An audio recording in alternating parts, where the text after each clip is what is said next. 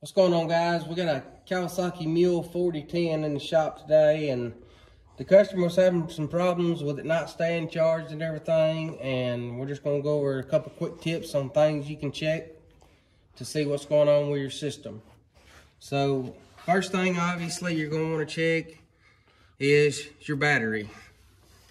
So get you a multimeter like this or similar to this. Come in here. You're going to put your hot to your hot,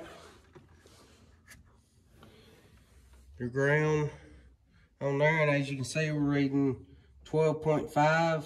That's how many volts our battery has with the machine not running. So now what we're wanting to do is check our charging system and our voltage regulator. So how to do that is we're going to crank our machine. Now that we got our machine running, we're going to go back and put our tester back on our battery. And with it on there and the machine running, we've got 13.8, 13.9. So the reading we're getting with our voltage meter and everything shows that everything is good.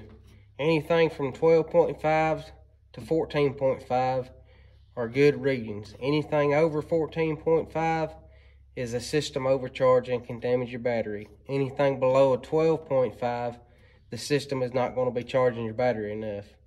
This customer's problem was his voltage regulator. We replaced it with a used one we had here at the shop. Now, in replacing this, and it did not fix the issues, you're going to want to move on to your stators. But most of the time in replacing your voltage regulator fixes an issue like this. And of course, his battery was weak and we put him a brand new battery on it.